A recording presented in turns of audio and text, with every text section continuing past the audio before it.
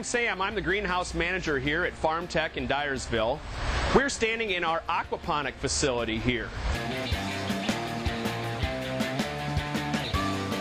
I like to test my water in the mineralization tank. It just kind of gives me an overall consensus of where the whole system is at.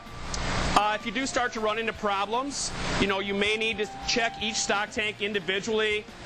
Say you had a fish die or something like that, you may need to check that tank and make sure there's not something out of the norm in there.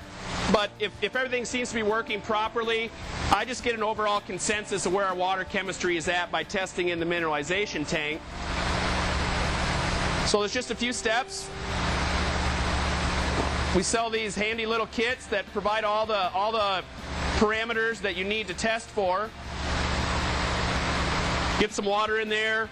I dilute it down with a reagent.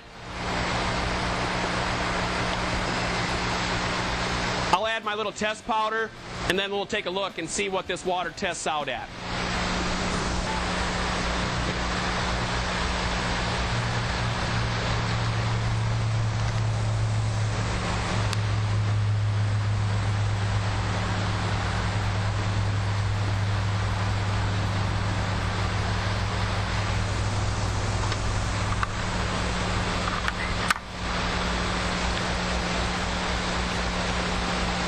Wait 5 minutes, and we'll be checking our nitrate level. Nitrate is what you're after in your aquaponics system. The ammonia is bad. You really strive for about 0 on your ammonia. The nitrite also can be toxic to the fish, so you're actually striving for about 0 nitrite also. Once you get your nitrate levels up, that's when you know your system's working properly and everything seems to run smoothly after that.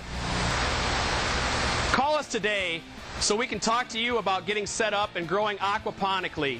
It's a really great way to grow. You have a high protein fish here combined with a very healthy lettuce and other leafy green products. You can grow tomatoes in aquaponics. It's a real neat way to grow.